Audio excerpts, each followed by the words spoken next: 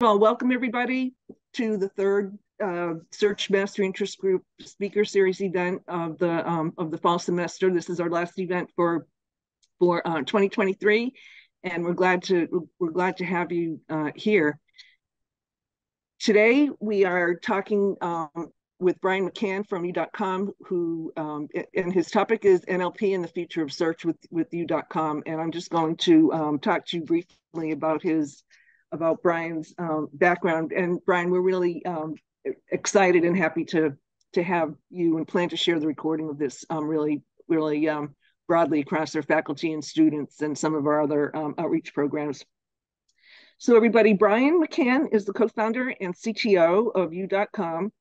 Previously, Bryan was a lead researcher scientist at Salesforce Research, working on deep learning and its applications to natural language processing.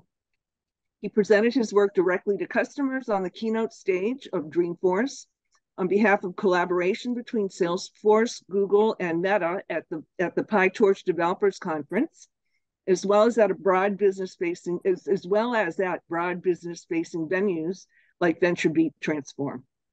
Bryan authored the first paper and holds the patent on contextualized word vectors, which eventually led to the transfer learning revolution in NLP with BERT and other transformer-based architectures for contextualized word vectors.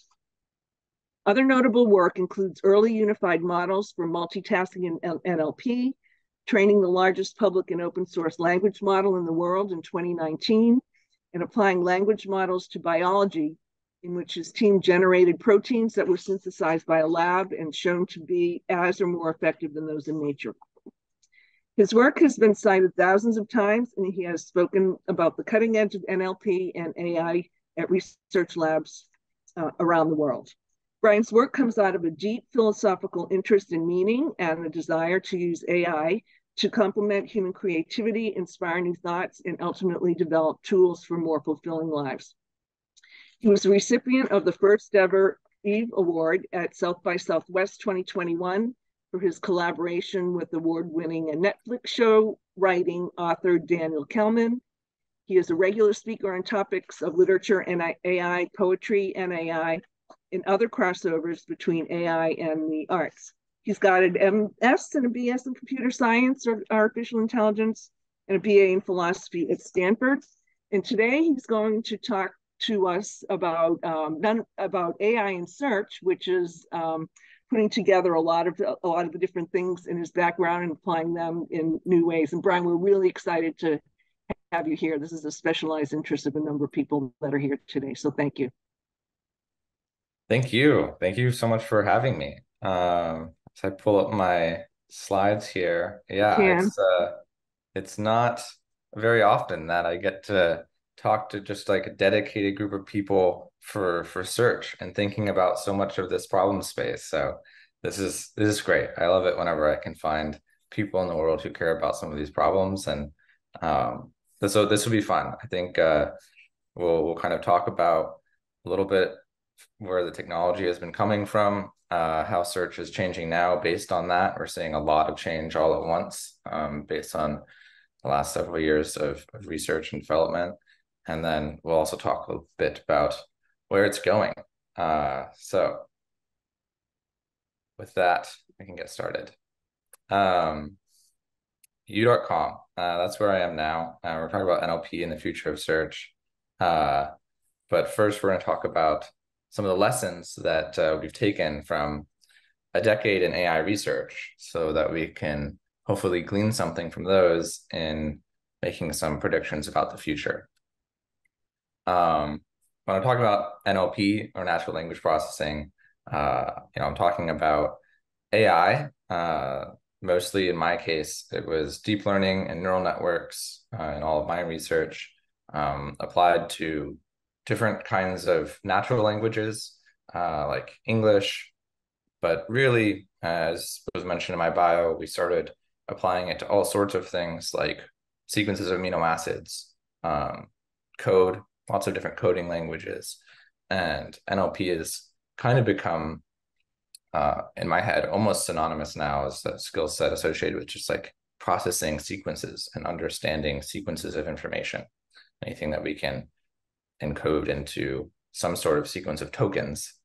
We can use a lot of what we've learned from NLP to understand things, generate new sequences, and maybe even interact with the physical world in pretty interesting ways. You might think of machine translation as like a classic example of natural language processing, or classifying pieces of text as positive or negative, things like that. And a lot of search uses NLP. Why is it hard? Well, I came out of a philosophy program trying to understand meaning, and language is pretty much our main tool for understanding the world. And I would say, so everything that we can kind of know and understand is captured in language in some form or another over time. We're constantly creating new language, right, when we interact with different phenomena and stuff. So it's this ever-changing process, and it's a little lossy, like sometimes the things that are in our heads are hard to articulate, hard to get into language. But we want AI, and we want the products we build to be able to understand us. So there's a lot of things we have to infer about people or about the world. We can try to gather as much as we can from context we're given, but it still remains a very ambiguous problem sometimes. And we're going to talk more and more about where it's headed, but we've gotten a lot better at understanding people, understanding these sequences of information and languages, and yeah, we'll see kind of where we're going from there. So a lot of my research started out with this main idea. I was in a class on natural language processing and computer vision before that and stuff, and the way to do things was very much to gather a data set on a specific task, like machine translation, sentence classification, answering questions, and then build a model for that task and train it on that data. And the architecture for that model would be very kind of bespoke to that task. It might have a lot of priors based on what people believed that was important in that task. And I found this kind of odd when I first started in AI, actually. I was a little, I don't know, I was kind of obsessed with this idea that we should have a single model, and we should be training it more to understand language, and then have it learn what to do with that language, and learn how to do things with language that we wanted it to do, like translate or what have you. That way you weren't constantly trying to have a model, relearn language from scratch for every single task it was trying to do. It just seemed a little backwards to me. So when I was starting out, I was pretty obsessed with this idea of having a single model that was pre-trained, in the sense that it was trained to just understand text or language, and then you could teach it how to do something specifically if you wanted to. When I started at Salesforce Research, though, my first project was exactly that. And to be honest with you, I couldn't get it to work. The data sets were not very well developed. We didn't have a lot of key insights we have today on the modeling side. We didn't have the compute. It was none of the main pieces were there. The idea was there, but we couldn't get it to work. And so I ended up carving out a small piece of that project, and that's what became contextualized word vectors. Because I couldn't get a model to do machine translation and question answering and summarization and text classification all together in a generative way, instead I backed off and said, well, what if I could just establish one connection between translation and classification, or translation and question answering? And so that's what actually led to contextualized word vectors, which was then very popular in the research community, because there hadn't been a lot of development since word vectors, which my co-founder, Richard, who's on this slide as well, was a big, he was basically an early pioneer in word vectors. But this contextualized word vector process of actually starting to share models on top of words, things that actually understood things in context of a sentence, was new. And it had a lot of potential for sharing data. The transfer learning results were really strong. So later Google would pick this up and with their transformer models and have something called BERT. But for me, this was just a stepping stone towards trying to figure out the broader question again of how to do as many things as we possibly could with a single model. Another way we used to frame it was as multitask learning, trying to learn how to do a lot of different things. And we had this idea that if we could fit things into a single model and describe what we were doing in text, and then allow the model to generate its answer, theoretically, it should be able to do anything possible with language. The architectures and the kind of modeling that was really well understood at the time was question answering. So we used a lot of pieces of question answering models in building this, but the actual neural network and everything that we made was closer to what we're using today in some ways. So in this natural language decathlon, as we called it, we picked the 10 hardest tasks that I could find in NLP. And some of these involved answering questions over paragraphs from Wikipedia, involved translation, summarization, writing some code in some sense, translating things from English to SQL, which was like a database querying language, and a bunch of others that are listed here.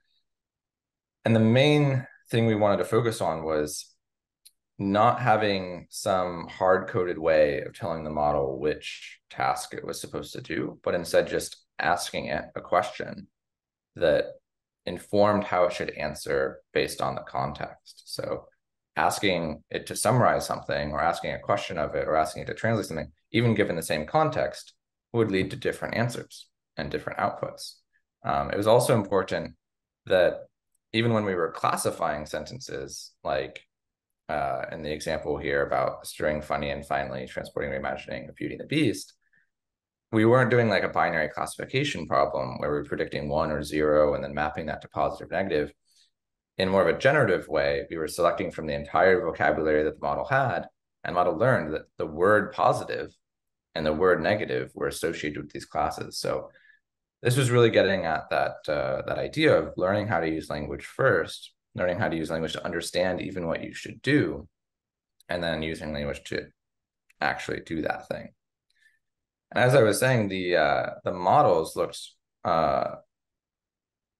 like a hybrid of a lot of like what we use today, which are more like transformer networks based on self-attention and language modeling, and what we kind of really knew how to do well at the time, which was question answering. So we had these sequences of tokens that you could input into the model, question and context, kind of describe what you're doing and then what you wanted to do that with. And then we would generate answers in a generative way using like exactly what we use now, like a transformer-based decoder. This was interesting for a few reasons. One, because I managed to fit my name into the acronym. MQAN is pronounced McCann, and I'm Bryan McCann. And that was always one of the best parts about the NLP community. I felt like we were okay with kind of making some subtle jokes in our papers and things like that. We had a good sense of humor. And, then I got a lot of anonymous reviews coming in, trying to publish this thing. If any of you are trying to publish papers, you might be familiar with some of these peer review processes. And we kind of got destroyed. This whole idea of trying to, use a single model to handle all of natural language was considered misguided. The paper was overcrowded. If you look at some of the papers today, they're hundreds of pages long, and it would take a long time to read through all of them. This one was, slightly longer than normal back then, but there was so much to put into it, right? All of these ideas. Yeah, people were very convinced that there just isn't such a thing as this general question answering, this general approach to solving problems, not even for humans. And they were certain. So we got rejected multiple times. Some of the reviews are public, like at this conference. Some of them are not. They're just hidden in my email somewhere. But yeah, everybody was very sure that this was not a good idea for a variety of reasons. Presenting at Google, things like that. The rooms were split 50%, at the time. I'd say even at the most advanced AI groups were like, this is either a terrible idea or this is the idea.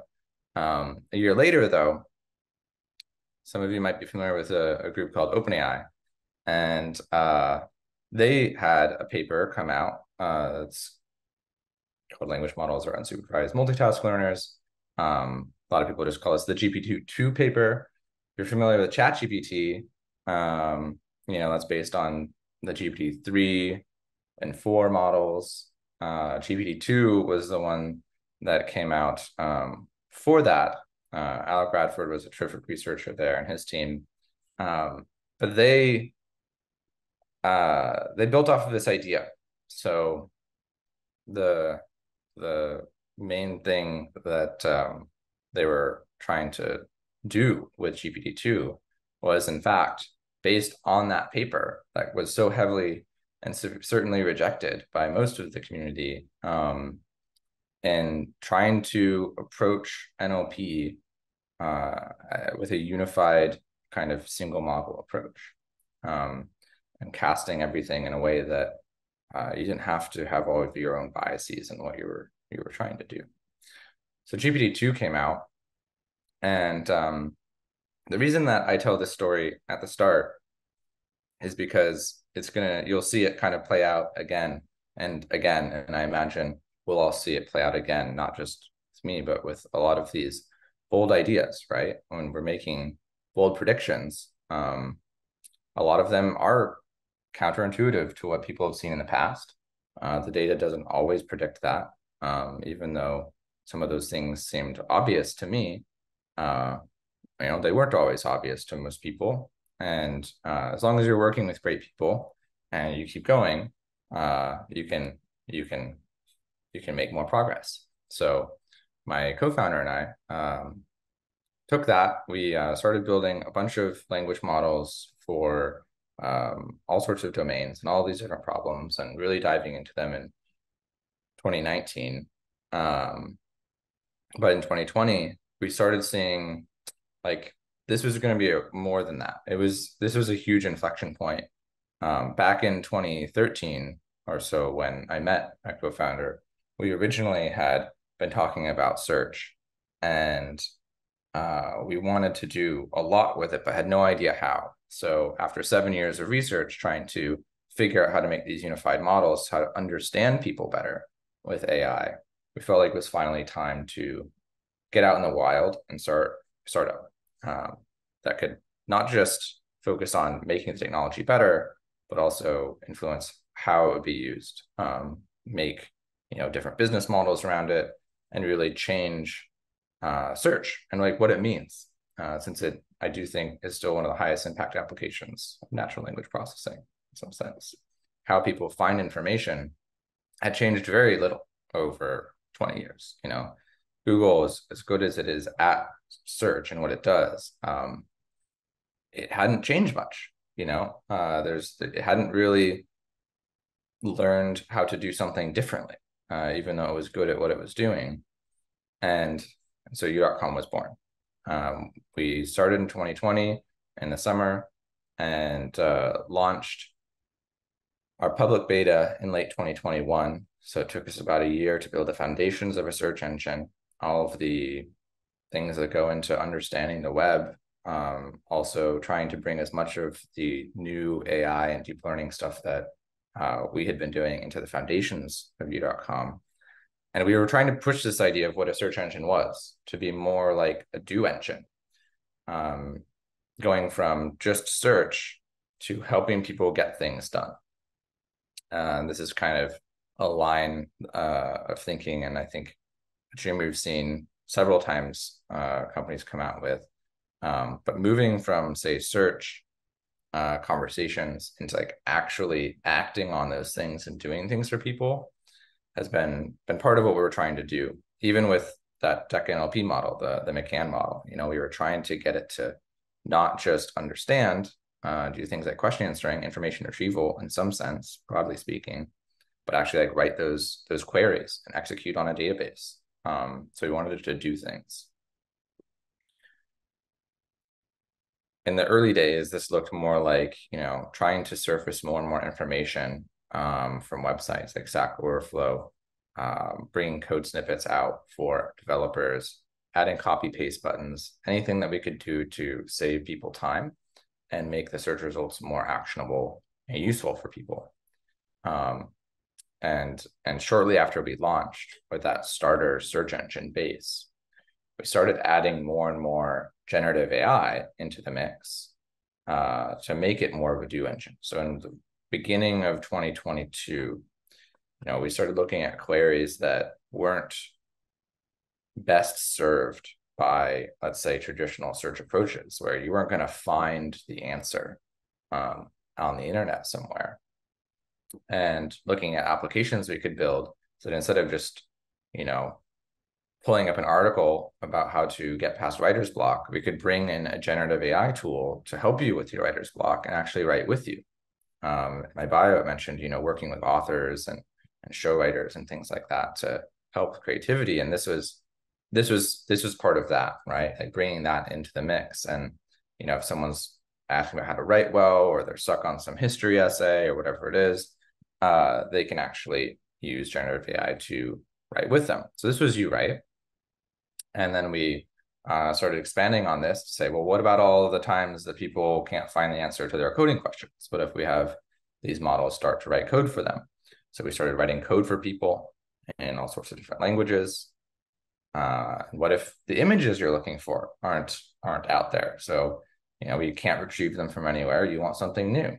Okay, so we invented UImagine and added this image generation to U.com as well. And we still had some of the core problems of understanding user intents, understanding the query, and like which queries, were best suited to something like UImagine and UWrite and UCode. But we weren't necessarily working with like an index in like the traditional way. This is San Francisco, not yesterday, I can say, but it's still pretty nice. It was in late 2022 that generative AI started really taking off. And as we had these pieces in U.com already, it was really easy for us to bring in a conversational flow for U.com. So we introduced UChat in this line of kind of generative AI tools. And this was on the front page with our search results, so that you could just start chatting with the language model underneath. But the language model was also making use of the search results that we had access to. So ever since then, you could start asking anything you wanted of this language model. And we've been focusing on a lot of the different problems that come from that. So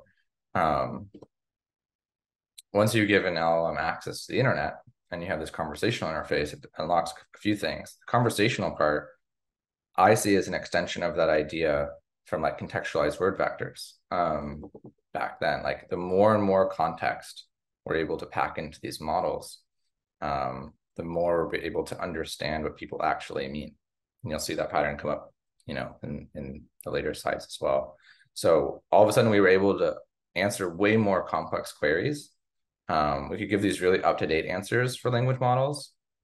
And we started working on citations as well to build trust. And this was essentially a huge part of the year for us and a lot of the AI community, trying to keep language models up to date, even if their training sets have like some cutoff, trying to prevent them from hallucinating answers to questions. Hallucination is kind of this dual flip of the generative process. And you want it in some situations, right? Like writing an essay about something, or writing like a fictional story, but you don't want it in other cases, where you need some parts of your essay to be like very grounded in reality. And they weren't very good at reasoning about math and science and logic and things like that. It just wasn't obvious how to get them to do that. So on the first problem, when we started with ChatGPT and other kind of conversational interfaces weren't connected to a search engine. So as soon as their data sets cut off in September 2021, back in the day, I think it's like September 2023 now, but this problem will continue, that you train it up to a certain point, and what you really want is to have it connected into a search engine, these things that we've worked on for so long, right? So that you can pull in search results, and the language model can use those search results, even if it doesn't know it inherently in whatever metaphorical way you want to interpret that word, because it wasn't trained on that, doesn't know it, but it kind of knows to then learn to use this new context, the search results from u.com. And you can see that this was kind of the key to unlocking citations for our model, actually being able to like cite our sources, which might be useful for some of you. You go from not knowing anything about the news at all to knowing the latest things that are going on, and being able to actually point to where you're getting your information from all automatically. With hallucination, we found that it wasn't just in text, but some things are just easier for humans to understand if there's like visual components or multimodal components of different varieties. So we started adding in the applications that we normally saw in search, also into our conversational flow, adding these in as like additional tools that u.com could use.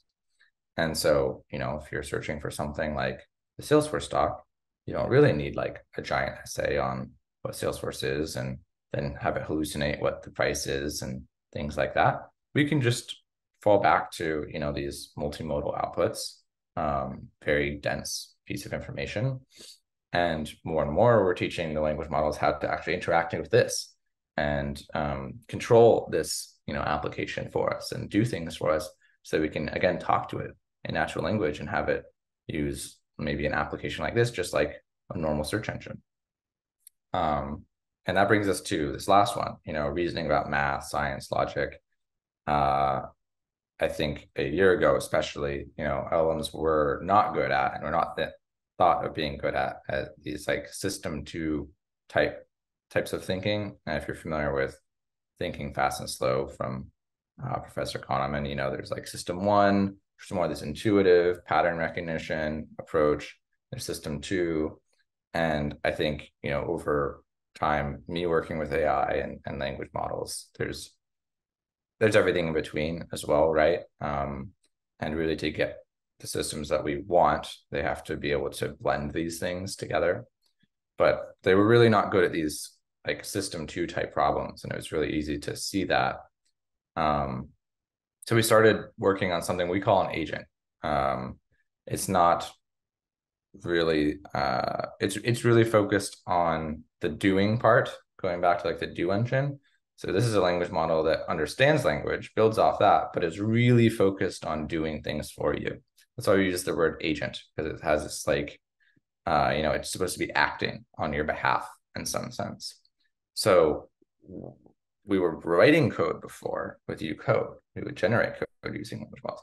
But with the agent, we actually gave it access to a machine, a computer, so it could run the Python code. Now we're writing the code, we run it on a computer, and then it can even take further action based on those things. It can write more code, it can debug things to kind of fix its code if it doesn't work. Those are some of my favorite examples where it writes it, it doesn't work, it gets an error, goes back, it rereads its code, changes something. And there's an ongoing work at u.com and like enabling it to use more and more libraries that are open source and accessible. And this really unlocked, answering complex STEM questions, anything that involves this like very specific kind of reasoning, where you can kind of get it from the context, but the best thing to do would be to essentially compute it in some way. And language models weren't good at that, but checking out this video, see it actually writing the code in real time. And sure enough, it's the right answer. Whereas before, certainly would not have. So I'm going to talk about a little bit of a bonus shortcoming as well, because after we tackled these three, now we're getting into the territory of like, okay, well, what's coming next? Well, in October, we launched personalization. And this has been a really interesting part of search and understanding and all these things.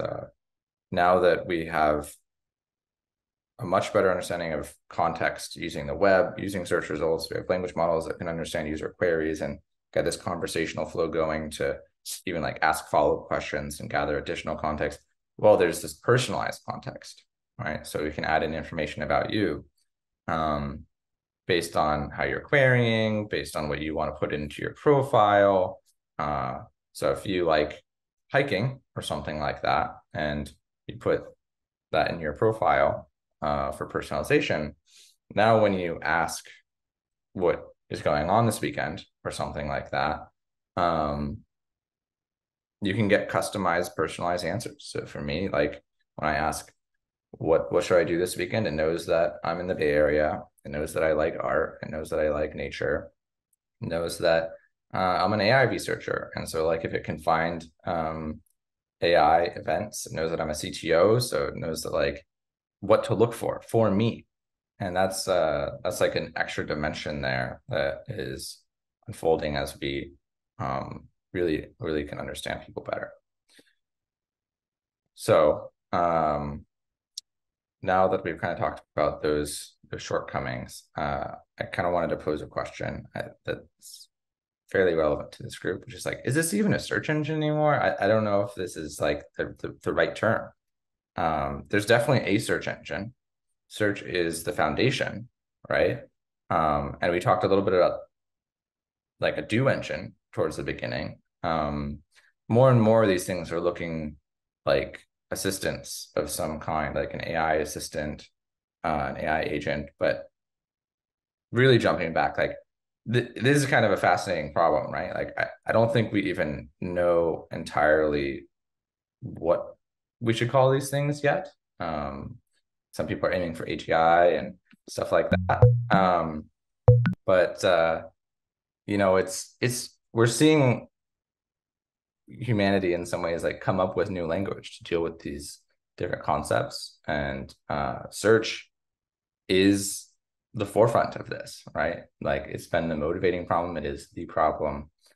So it remains the kind of most impactful area for natural language processing and AI to continue to develop. How we get to information has just been a huge driving problem. But for us, we are conceptualizing it as, trying to build an AI system that does more for you. So instead of just calling it like a do engine or something, like really try to get it to understand the world, understand you, and work for you in these ways. And just summing up some of this stuff, this year has led to a lot of growth in this area. Our AI assistants, chat, search. We're adding some additional things like UAgent that we're calling chat modes, like deep research and different kinds of things like that. So you should look out for those in u.com, where it's going to be able to use new tools in its searches. It can like use search engine multiple times, for example, and then go look at those websites and come back and summarize things for you and make tables for you and do all sorts of things. So what search is continues to change. And I would say, even though, the world is kind of saying things are moving very quickly and there's a lot of invention and innovation going on, we're still, from my perspective, from inside U.com, it looks like the beginning still. There's just so much more that all of us can explore and work on. And as part of that, I started an effort to basically start having the key pieces of our technology released in a form of like an API so that anybody else can use it. So if you wanted to query, for example, our web index, that was useful for something that you were doing. If you wanted to build a language model, if you wanted to build your own chatbots or assistants, whatever you're trying to do, more and more of our core tech we are releasing for people to experiment with, because the future, yeah, it's really wide open. We have our web search endpoint that you can use and play around with. I would actually love some feedback on that. You know, if you're seeing gaps in it, or crawling the web, or trying to understand the whole web. And this web search endpoint you can use to, replace, Google or Bing or something like that, an application. There's news. So we're trying to keep up to date with all the latest news.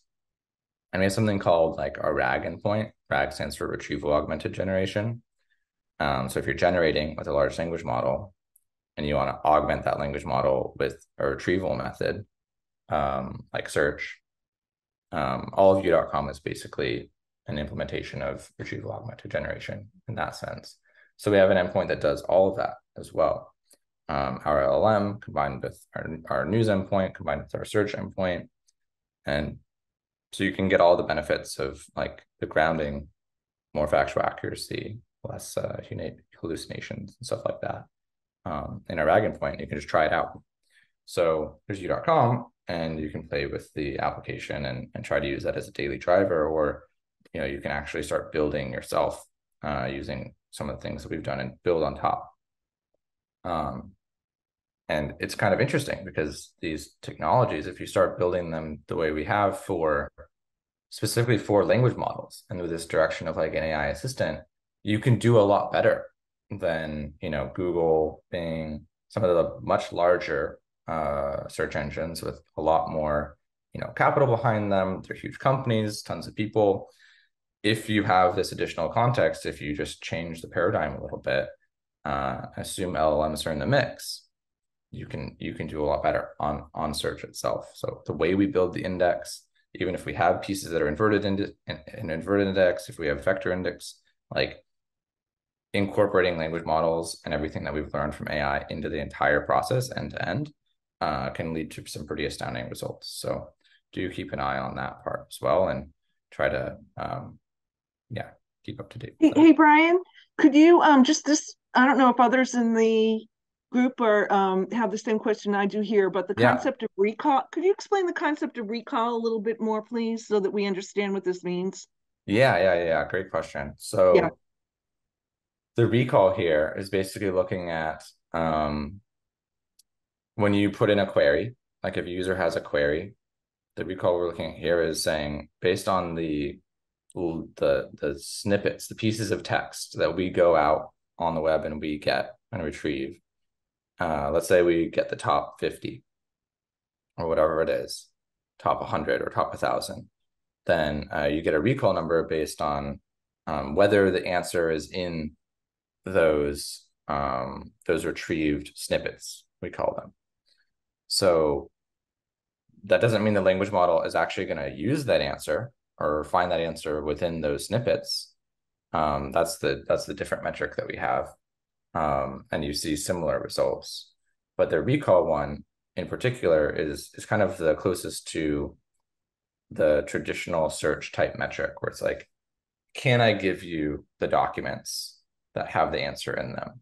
And then the language model can use that to actually provide the right answer. So when we're saying that U.com's recall is better, it means when a query comes in, we're more likely to surface the right information, the right documents to cite, to source, that are the most recent, the most relevant, even compared to traditional search engines.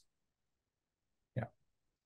Great, thanks. And then those 4 different those are different types Oh of, yeah, these are yeah, different data sets. yeah. So Oh, data sets. Okay. yeah, apologies. Yeah, so the fresh QA, hot QA, Squad V2, MS Marco, these are the first four. We're adding a lot more actually for different domains, but these are question answering data sets, most of them. So QA standing for question answering. And every example that comes from these typically has like a question, an answer, like humans have gone and they decided this is the answer. And then a lot of these come with context as well. So Squad is question and answers over Wikipedia, and then it gives you the paragraph that the answer is in. That's how people normally do Squad. But in this setup, we don't give it that paragraph, right? We just give it the question, and then our API has to go find out where the right answer is. And that's where the recall comes in. We do actually like quite accurately find the right paragraph on the web, bring it in, and then answer based on that. Hotpot QA is the same. It's not Wikipedia alone, but it's a bunch of question answer pairs, a bunch of documents that normally have the answer in them. But we don't use any of those documents. We say, you got to go find it, u.com, and good luck.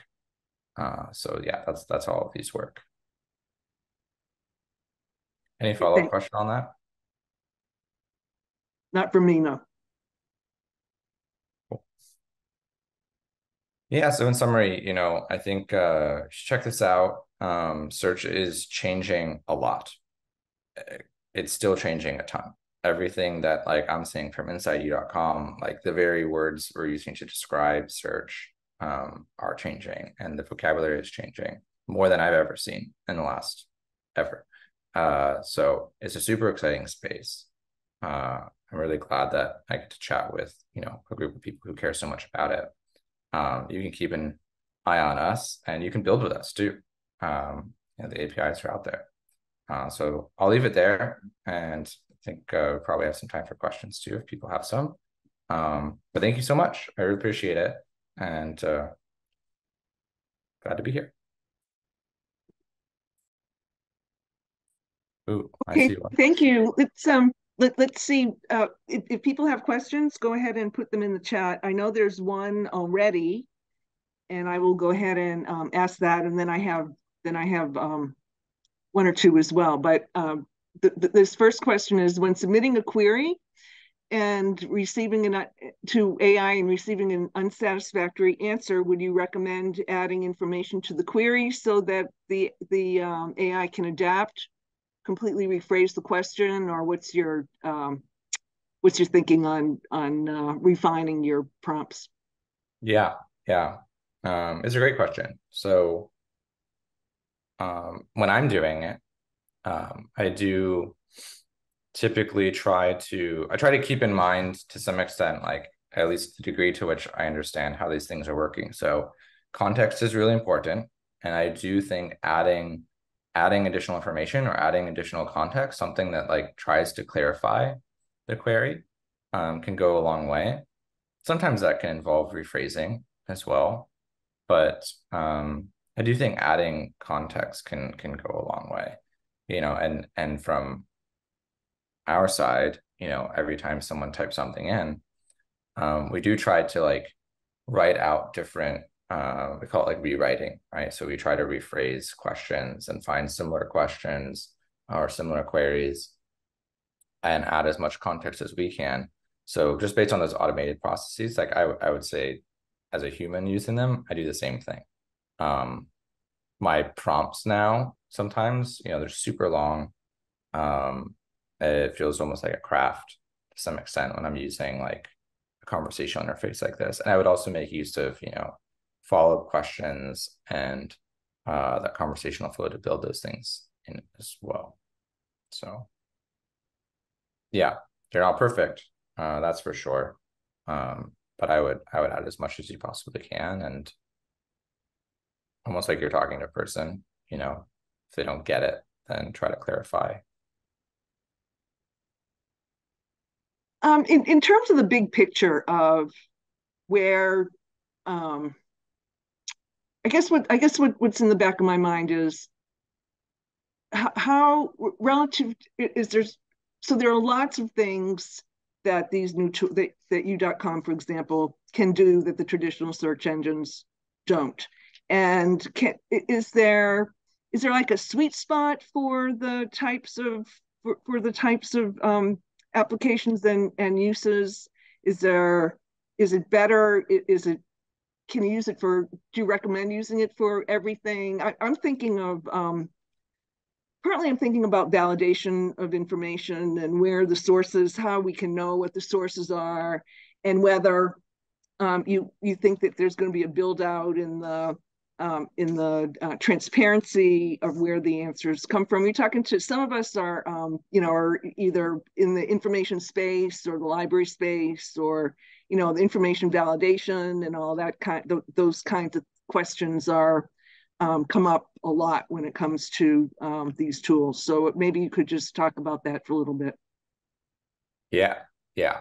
The validation process and continuing to like ground LLMs in like what's actually happening in the world or various sources, ongoing problem, and a really, really hard one because it's almost orthogonal to like the pre-training process I was talking about at the beginning, right? This pre-training of just like, oh, try to understand language.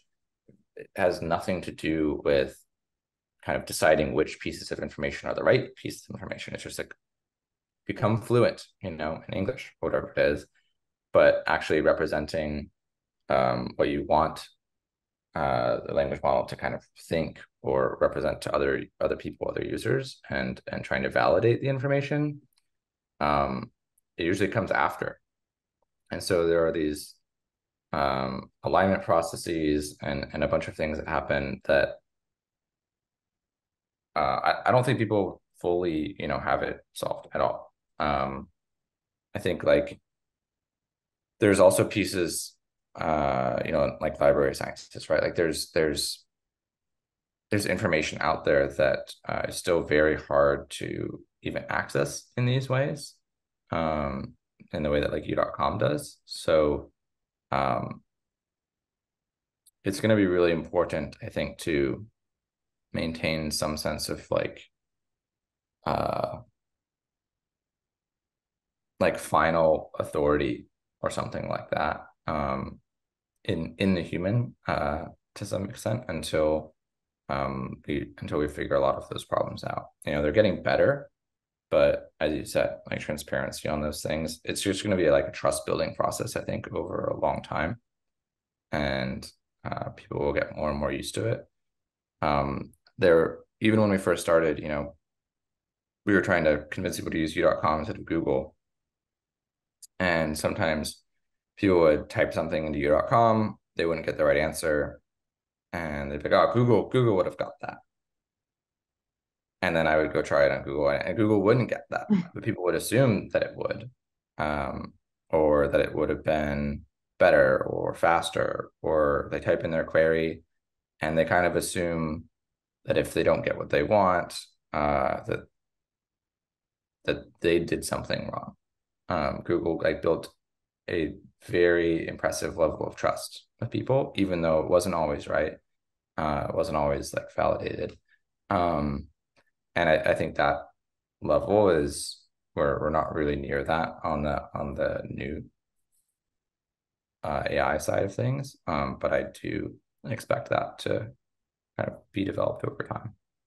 Yeah, that's I mean, there's a lot of seems like there's a lot of opportunity to develop processes, in the information validation space of how you interact with these kind of tools, because it can generate a lot of ideas, and then the validation process is just another step that can either be supported by U.com as a different aspect of the tool. And on the validation, one other thing, like the cases that I've seen it be really, really useful already are in those cases where you can quickly iterate and validate, right? So something like writing code, does the code work or not? You can kind of find out very quickly. It's not that hard. it was 100% possible, but it took a lot of time and cost to figure out if like proteins worked when they wrote out proteins, right? But you still get to a point where it's like, did this protein work or not? And anytime you get that kind of thing, the faster you can validate it, the better. Yeah. It's Or still even hard sometimes with like news and things, right? Because there's so much going on all at the same time that it's not clear which one should be considered correct, because it's not the same as running code and saying like, oh, it didn't work. So yeah. All right, we have something in the chat here. And she says, there have been issues identifying terrorists for the no-fly list because there are different ways to transliterate surnames from the countries these folks come from. Can AI address this? Yeah, that's interesting. I mean, transliteration, it's definitely something I think can help with across the board for various applications. So I suppose so. Yeah, transliteration, kind of going from speech to text to speech and things like that, I think are more and more, they're getting closer and closer to being solve problems for things like English. But I think where you'll still see the most issues is when like we don't have a lot of data for lower resource languages, as people call them. That's always been an issue ever since I started, and well before that. That it's all based on data, right? And so if you have languages that we don't have a lot of information online, in that language, can't collect as much data, and you can learn quite a bit from similar languages, but the further the language is to some extent from English, Romance languages, some of the bigger languages in the world, the harder that problem is going to be. Even models like for Chinese and stuff, they need like vast amounts of Chinese compared to learning from English. It doesn't help as much. It's not as much transfer.